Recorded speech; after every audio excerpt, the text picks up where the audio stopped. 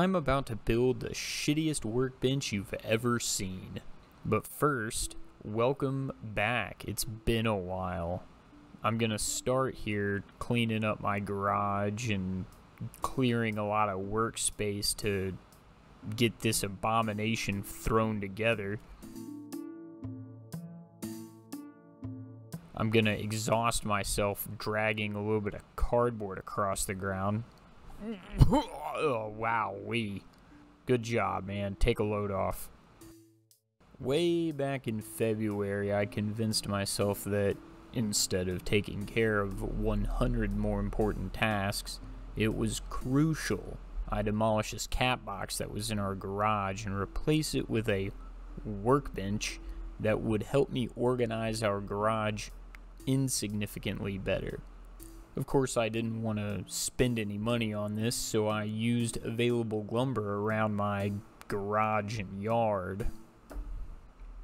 After removing the top of the cat box, we can take a look inside here and see that indeed there is a cat box in this box. Now, we have one of those automated cat litter scraper deals, and my wife cares about our cat, so I could not let the cat freeze in the garage, which is why we didn't need this sucker anymore. The frame of the cat box was constructed with 2x4s, and a shelf was made out of 1 by however many inches that is boards laid across with a hole left for the cat box to sit in. Then that whole frame was wrapped in cardboard and then wrapped in house vinyl siding. Then the frame was screwed into the wall behind. This looks like a pretty difficult thing to pull apart, but that's because I made it a very difficult thing to pull apart by not being good with tools.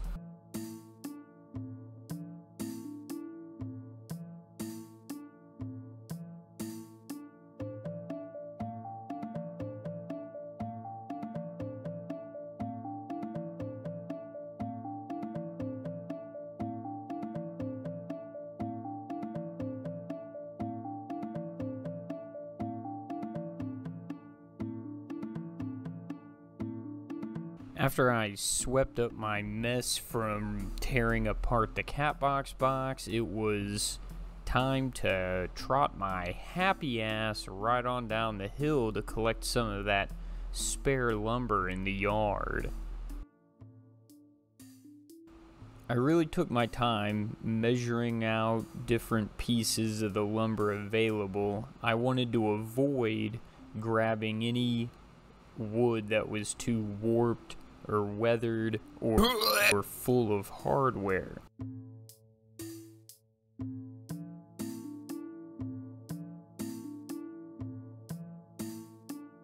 After I made a stack of my very choice pieces, I hauled my very weathered, very warped wood full of hardware back up the hill to prep it in the garage. Out fucking standing. The process to remove all of the hardware from the wood was as painful as you could imagine. I'm just speeding that crap right on along because nobody wants to watch all of that in detail, or any of this in detail for that matter, but here we are. Between my hammer and my drill, I managed to get much of the hardware out, but what I didn't was broke off, and I just smashed it into the wood and left it there. I didn't care. I wasn't putting this through a planer. Some cracks were a little more difficult to detect than others. I had to really feel the wood and turn it and inspect it carefully, then make a decision as to whether or not I was going to use the wood to support the bench.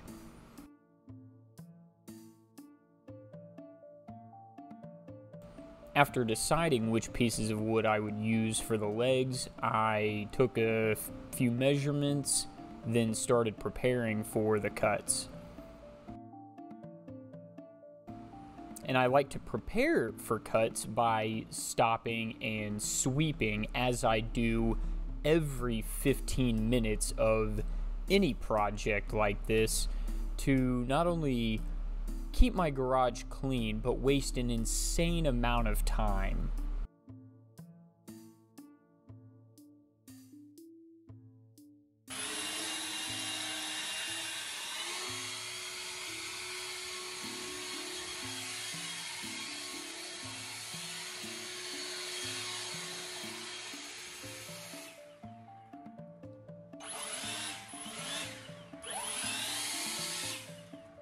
Sure, I get a little carried away, like an asshole, but goddamn if that wasn't some satisfying leaf blowing. For me, you didn't see anything really. There was probably some dust coming off that screen, but I digress. Here I am measuring that tabletop that I pulled off of the Catbox box.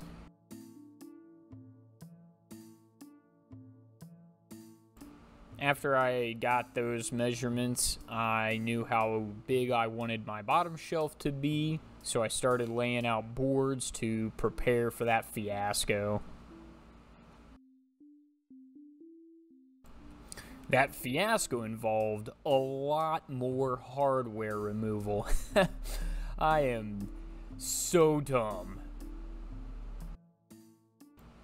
After fighting some more cardboard boxes, I was able to get to the one of the few things that mean anything to me in this entire world, which is my DeWalt job site table saw. I love that table saw so much.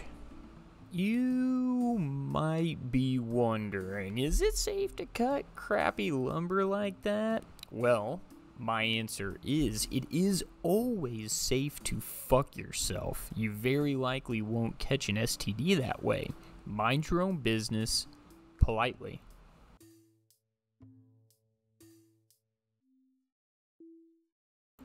I ripped just a smidge off either side of these boards so I could have a smooth surface to glue along and butt up against another board and try to clamp and form somewhat of a shelf, but we're gonna see that a little later. It's gonna be a mess. Spoiler alert. I'm not good at this. I apologize.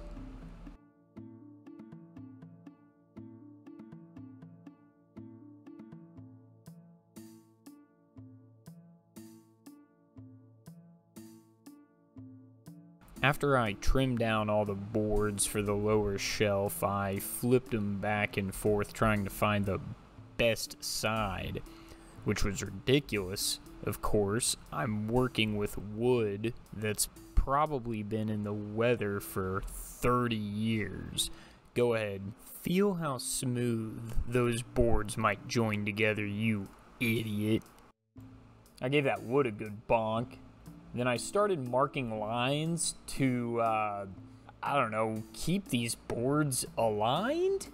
These aren't marks that I'm gonna cut along, alright? Don't get me, confused with somebody that knows what they're doing. I use these lines to line up my screws. I don't know. I took extra time to make extra lines for no goddamn reason. That's the bottom line. Look at all of this effort that I'm putting into placing. That's not even remotely the word. Transferring these lines from the face of the board to the edge of the board.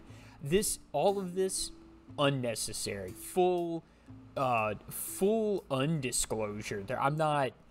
This was such a stupid waste of time.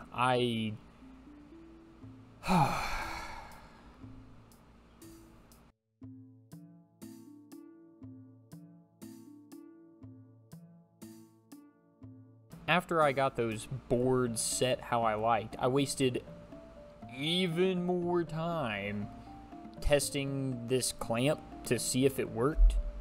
And go figure, it did. It held the boards together like you wouldn't believe. See how firm that is? Beautiful, beautiful.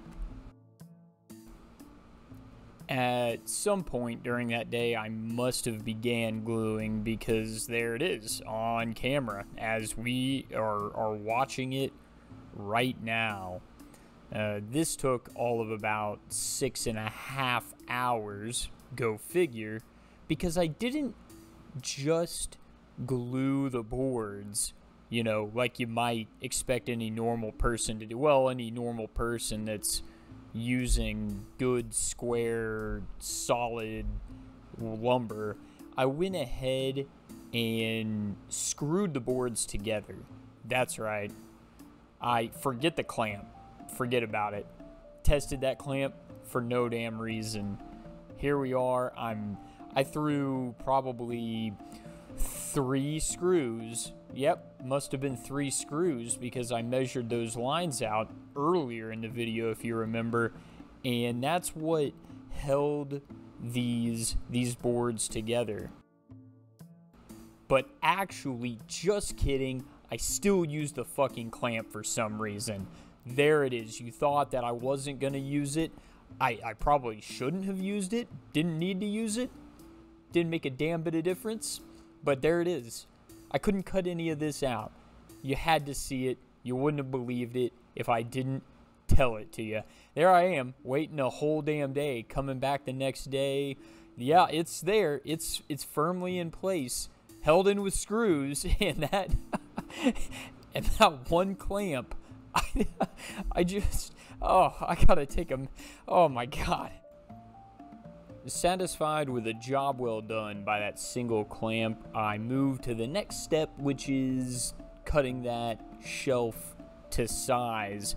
Oh my god, was this a little bit of a process. I clamped a level, as you can see there, to give me somewhat of a straight edge, and then prayed I didn't hit any hardware that I either had to mash into the board and couldn't remove, or didn't see at all. I had as good a time as you can imagine cutting the edge off of a shitty shelf created from even shittier boards. But damn it if I didn't get it done, and it was time then to move on to cutting the legs of my work table shelf assembly, which was made quick with my handy $50 Facebook Marketplace chop saw. Here's the really rad part of the whole build. I used a speed square to measure out where I would cut some tenons. That's right, I was going to use traditional woodworking joinery as a part of constructing this table. Then I went ahead and colored in all the little sections that I was going to cut out, so I didn't forget, because I'm a silly goose. I wasn't immediately certain the best way to position these legs to cut tenons. Then I learned that this table I built way long ago has the wood sticking out just right, so I could stand the leg up on the floor and use a clamp to hold the leg in place and just go at it.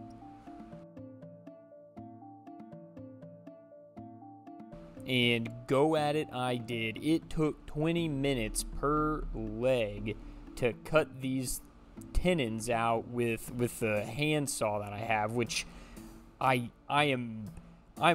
very certain is not at all the type of saw you would use to do this fine woodworking.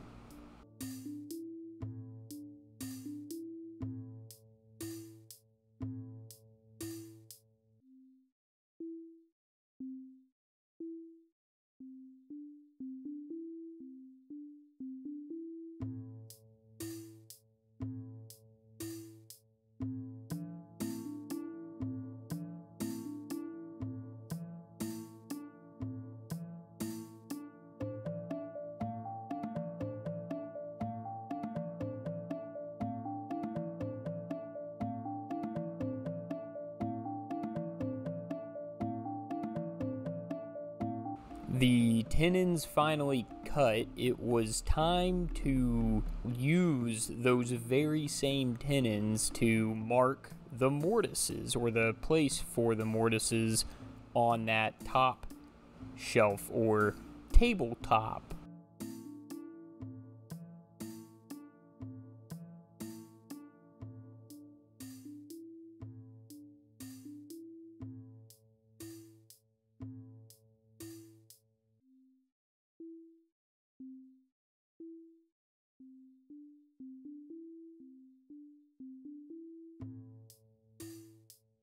In order to create the mortises, I fastened this fat hog of a drill bit into my drill. And instead of using that drill bit to drill out as much of the mortise as I could, I just drilled a single hole and then attempted to use my actual fine woodworking saw to go around the perimeter of the mortise. And this, if you couldn't tell, is my first time cutting a mortise. So back to the drill shortly after attempting to use the little fine woodworking saw, but that wouldn't be it for the fine woodworking saw. No sir, I came back with it. I was determined as ever to use this son of a bitch to cut out a mortise. I cannot stress this enough. I've got zero idea what I'm doing.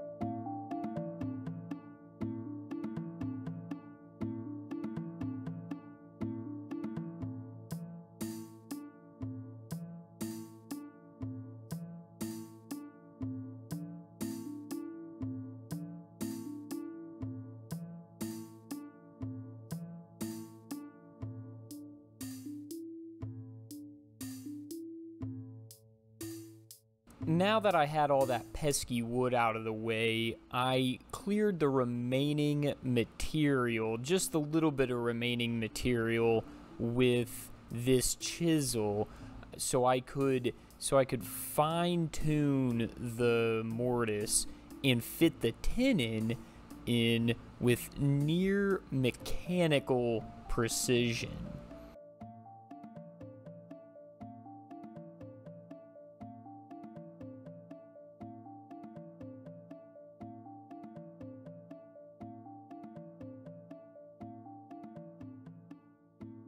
I chiseled for some time and then brought in my reciprocating saw just to get the mortise a little more mechanically precise. Again, just to be able to fit that tenon in all the more easy. And here we go for a test fit. It looks like it was not mechanically precise enough, so back to the reciprocating saw just to clean up those edges with a little bit of finesse.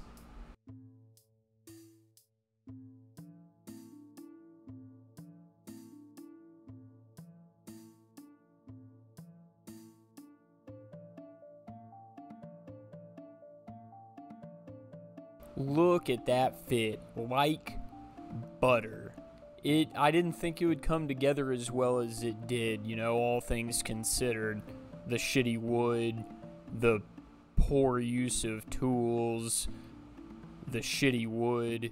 Eventually, I got all of the mortises cut, and I did a quick assembly of the table just to see how all of the legs fit together in concert, and prepare to measure for the braces that I would fix to the bottoms of the legs to support the lower shelf.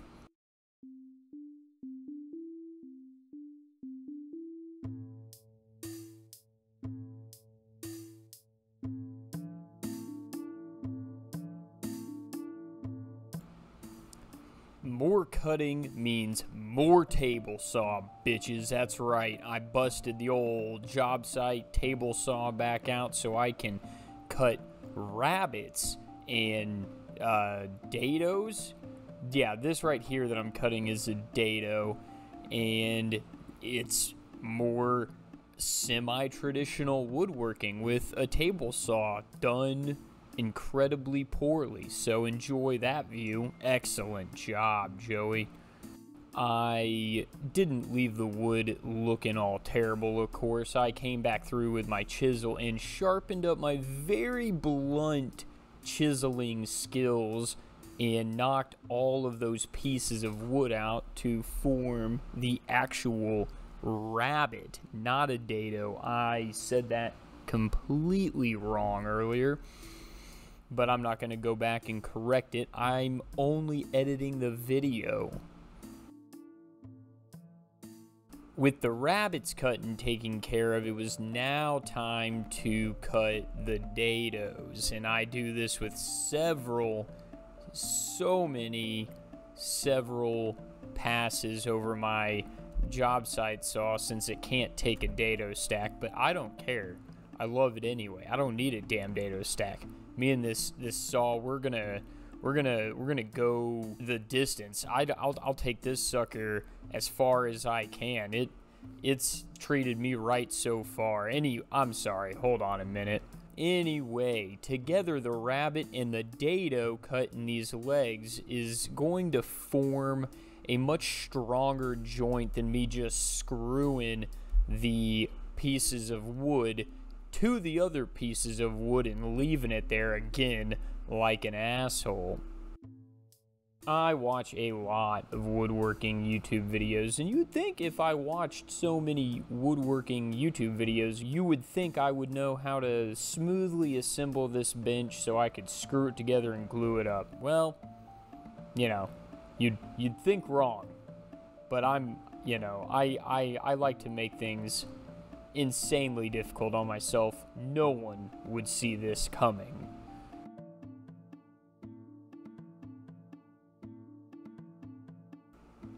Once I got the table loosely assembled with the grace of God, it held together long enough for me to get one of those braces in. I was able to smoothly glue and screw the remaining 3 after that.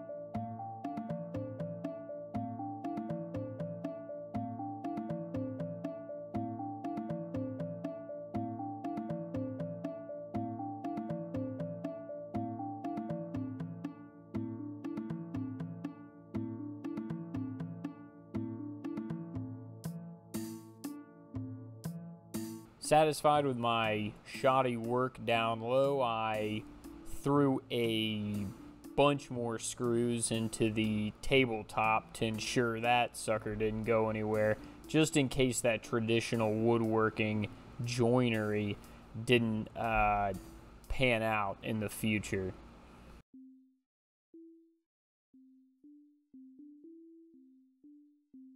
It was almost impossible to tell just how level the surface of the workbench was, but yes, not level even a little bit. No matter, I would take care of that issue later. Now it was time to cut the lower shelf to size and fit that in the workbench.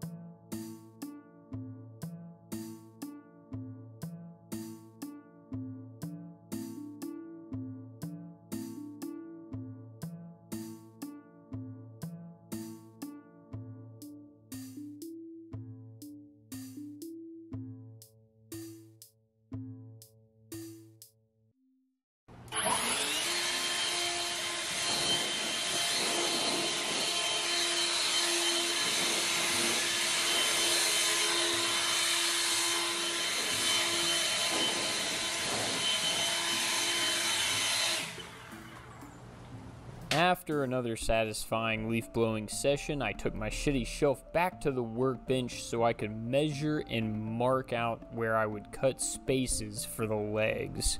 Yet again, I tried cutting this wood by hand, and it lasted all of about too goddamn long before I said reciprocating saw. Let's go back to that. Finally, it was time. Oh, forgot the shelf. Finally, it was time to bring the shelf over to the workbench and start fitting it into place.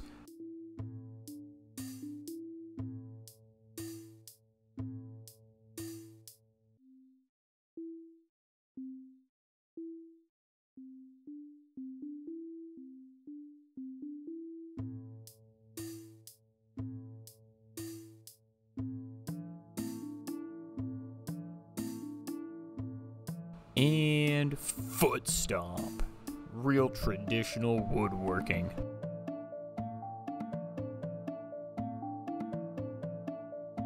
After masterfully setting the shelf into place, I quickly set to work running around the perimeter of that lower shelf and placing glue all along the edge. Then I added, of course, a few more screws to secure the shelf in place. After an absolute minimal amount of sanding and collecting sawdust for God knows what else in the future, I got to work cutting the legs down to their final size and attempting to level the workbench at the same time.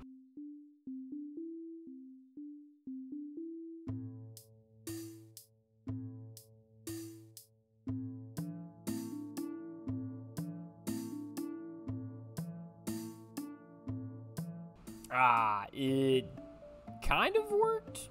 Heck it was close enough, and all in just way too many days' work for this asshat. I didn't need anything fancy. I just needed a tabletop and another shelf to throw a bunch of crap where they were collecting in another area of the garage. Later on, I plan on absolutely putting forth maximum effort into a true workbench. At this rate, it'll probably be decades from now. Look at that craftsmanship. Anyway, thank you for joining me. This has been just an absolute pleasure, and please do not let me catch you watching the next video. Until next time, enjoy looking at this collection of crap that I moved from another area in my garage.